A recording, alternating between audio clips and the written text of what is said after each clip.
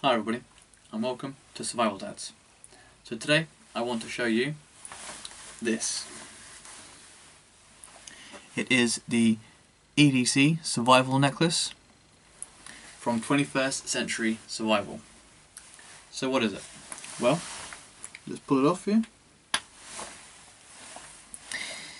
This is a discreet hidden necklace that has a integrated glass breaker, handcuff shim, chemlight, and comes with 400-pound break and strain Technora friction cord, which is what the actual necklace is made out of, which will allow you to escape plastic cuffs or duct tape.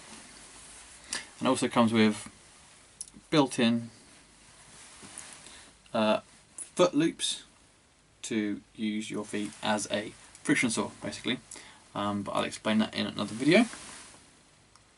So yeah, I'll bring the camera in a little bit closer and I'll show you what it's all about.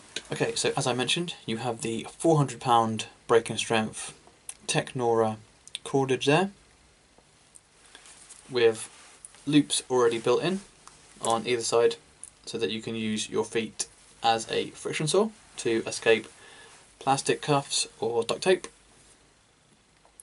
You have a breakaway toggle here, and inside you have a glass breaker.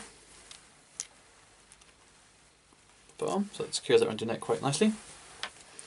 And here you have a small piece of rubber tubing which moves up and down the necklace as to where you want it.